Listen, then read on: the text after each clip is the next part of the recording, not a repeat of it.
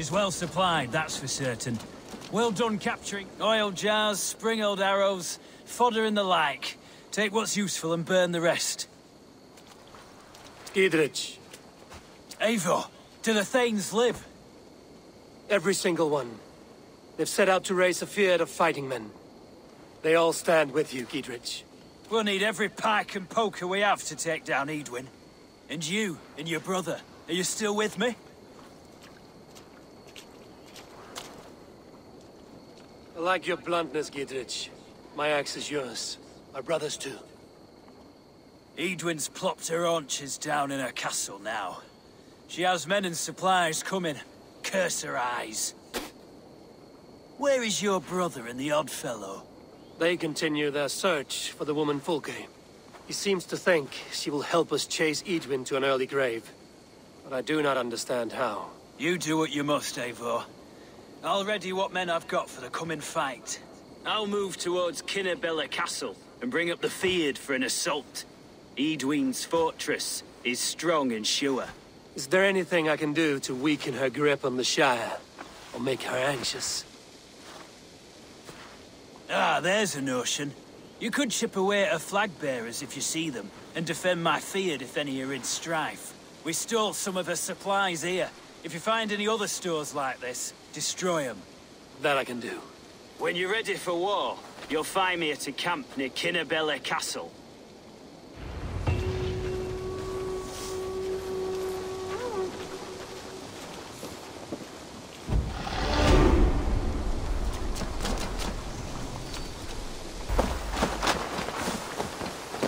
How do we charm her when she's in our care?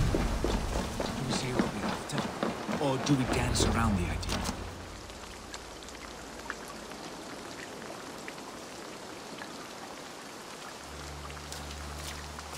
And here's Eivor. Ah, you timed things well. The holy woman Fulke is close by. Imprisoned at St. Alban's monastery, just around the bend. This is our moment, Eivor. After this, everything changes. I might be pleased for you if I knew who this woman was and why we needed her. I have explained enough. Now is the time for action. You've done nothing of the sort. Nothing but give me your blind word. I wish to speak to her. Me, your Jarl. That alone is reason enough. Why? So she might cast a spell and turn Eadwyn into an eel. Fulke is not the only advantage we seek here, Eivor. There will be treasures in St. Alban's. More than we can count. I have already plundered St. Alban's Abbey and lifted its treasures from nave to crypt. I saw no prisoners of note.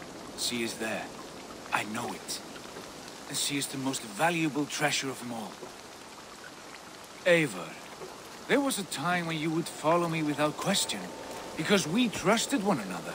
Because you knew I would never lead you into folly. Never wager our lives before I knew the cost. Is there something that holds you back from embracing me as you once did? As your brother? Your family? Sigurd, you know I would never betray you. Your trust in me. I'll fight with you. But there must be limits to this chase. Gidrich is counting on us. Of course he is. And soon we will deliver. Come. When you raided St. Alban's, are you sure you saw nothing? No crypts? No prisoners? Nothing I can recall for certain.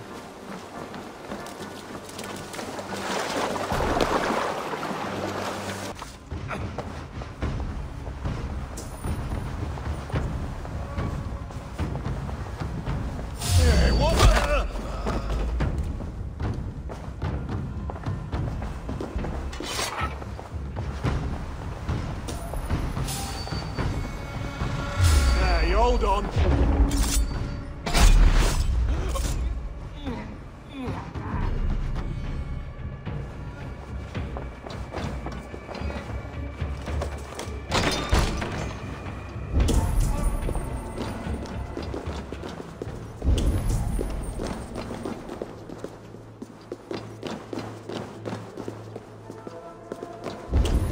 Like holy Judas, I thank you, beloved Jesus, for the wisdom to pierce Sophia's cloud, to see beyond and above the lies of Yaldabaoth, to know the first mystery that is the last. Who dares enter this sanctuary? This stony cave reeks of piss and salty tears. How dare you? We've come for the woman Fulke. She need not bedevil you any longer. Oh, the mad heretic! Ah, the self-begotten spirit has sent an angel to deliver me. Open the door.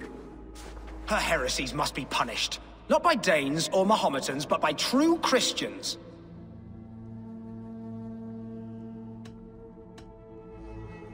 Friar, our hands are bloody with the gore of your guardians.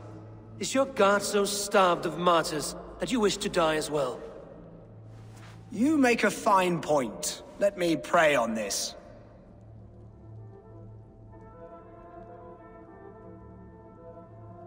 The Lord bids me to welcome all strangers. Here, friend, take the key, and depart with your strange friend.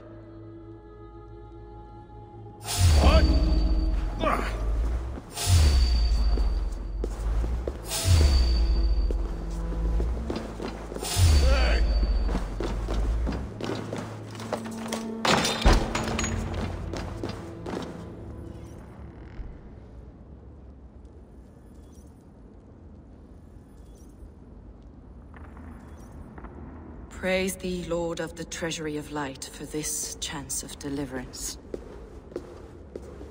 Are you sent by the angels of Sackless, or the self-begotten one above?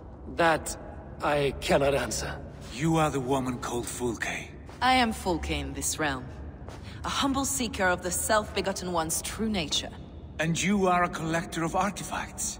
The instruments of the children of Sackless the Fool. Yes, I am. I have many such curiosities. And you possess an object? A polished stone with unusual markings? Now, you're a curious one. A cowl and robes hiding tawny skin. And that devilish blade. Why do we linger here? Soldiers will be coming. There are stables beyond the monastery where we can speak in peace. Lead the way. Come.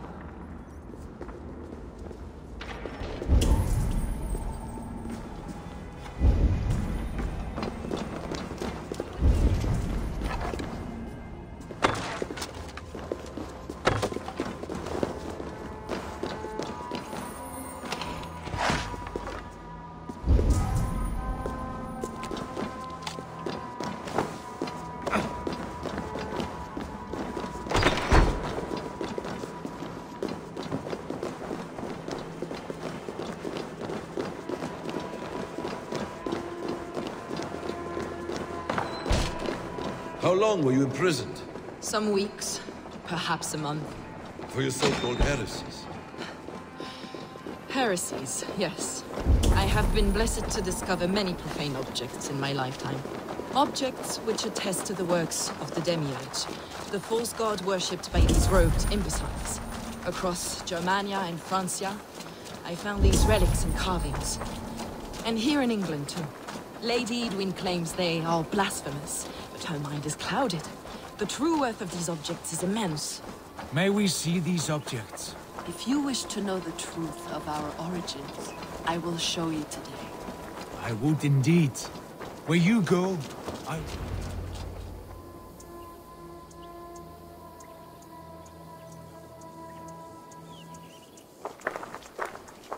Enough of these mysteries, Sigurd. Fulke is a curator of objects of great worth, one of which may reveal my true nature. True nature? You said this was about victory, about defeating Edwin. To know that I am descended from the ancient gods is a victory. It will give me dominion over this land. Descended of the gods. Brother, what by Odin's eye are you saying? Fulke, we have heard that you possess a profane stone with strange markings and the image of a tree. That I do. A monolith I call the Saga Stone, for it came to this land with the Dane Ragnar Lothbrok. Do you have it? It is the sun and moon of all my sacred objects.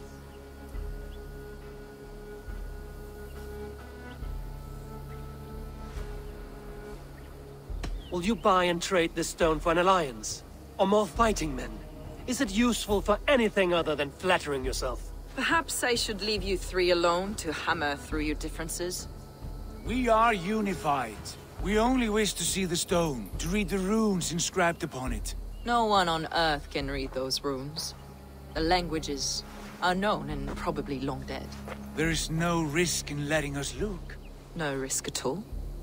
Praise thee, O self-begotten one, for sending these three to deliver me from my punishment. No whispering god led me here, Fulke. I brought myself. You came because I called you, Eivor. They spoke through me. Brother, you have my head spinning. And you fascinate me more with each passing moment. The Saga Stone is hidden away in the care of my acolyte. Are you ready to go see it? The sooner we see this slab of rock, the better. Let's go. Approach the stone with an open mind, Eivor. You may find it more interesting than you expect.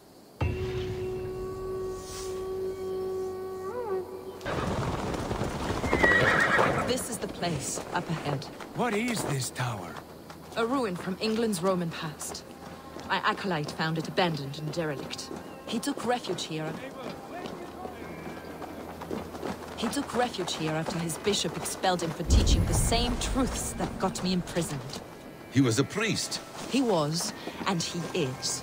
The bishops of England are simply too craven and deluded to understand the secret wisdom he possessed.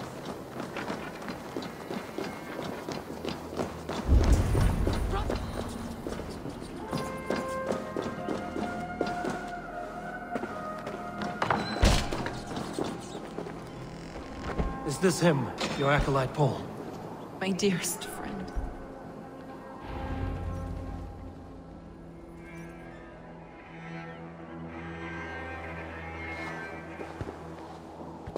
May you live as one with the true God, in the treasury of light. Your friend paid the price for his loyalty. I imagine he was guarding the stone.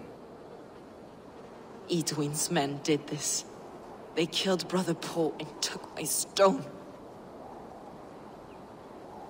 You, always questioning, second-guessing my wishes. You slowed us down, and I missed my chance.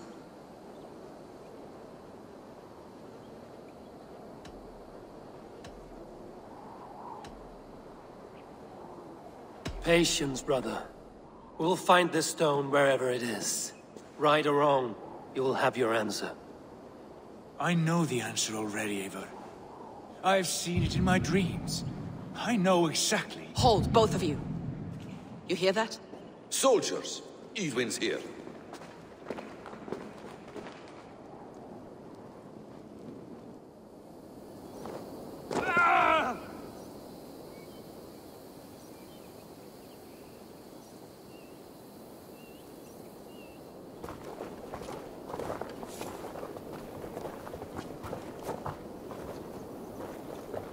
How dare you Danes befoul my lands?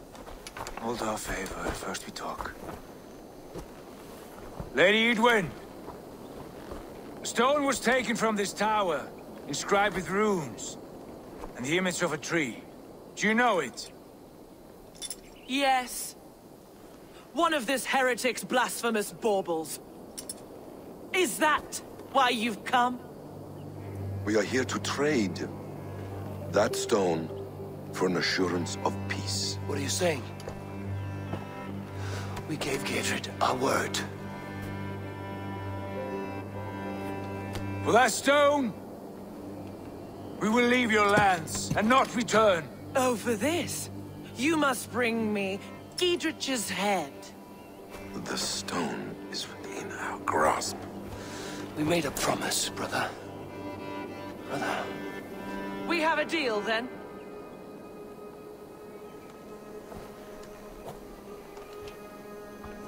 We accept. Done! We do not! Eivor! No! Cut them down! Leave none alive!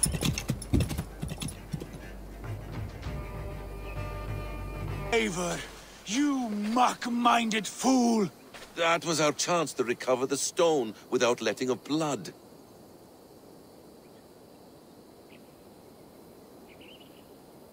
I will not betray Giedrich. That is not for you to decide. My promises are my own, and they are ironclad. Your first oath is to your Jarl, Sigurd Jarl, your brother and master.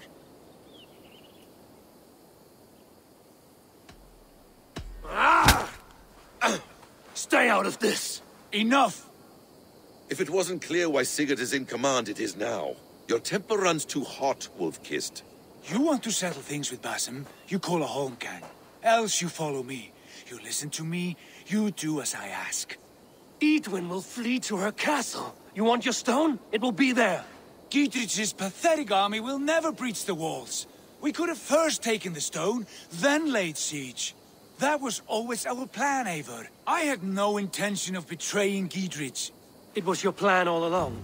Yet you saw fit to keep me guessing through your fits of madness. You are not always to be trusted. Your passions overcome you. I know that. My father knew that.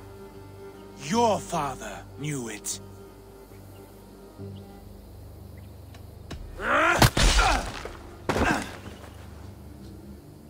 You move with the wrath of Odin, but you do not have his wisdom. That will lead you astray, Eivor. Come, friend. We have a battle to prepare for. This quarrel with your brother is something to behold. Has it always been so heated? All my life we've moved as one. As family. As kin. I've always known his mind, and he mine. Until this day. Time makes idiots of us all. You fought well today, Fulke. Would you fight beside me now? To wrest control of the Shire from Eidwin? I will. Giedrich asked me to cripple her line of support. Would you know where she gets her rations and supplies? East of Oxenefordscire, south of the Lich. There's a place called ʻeɪvɔːr where eager merchants sell to soldiers. Meet me there. I'll come soon.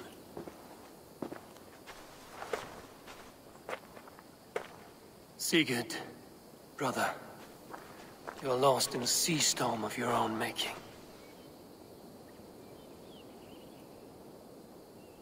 Eidwin's defenses have been weakened, but I could do more before joining Fulke.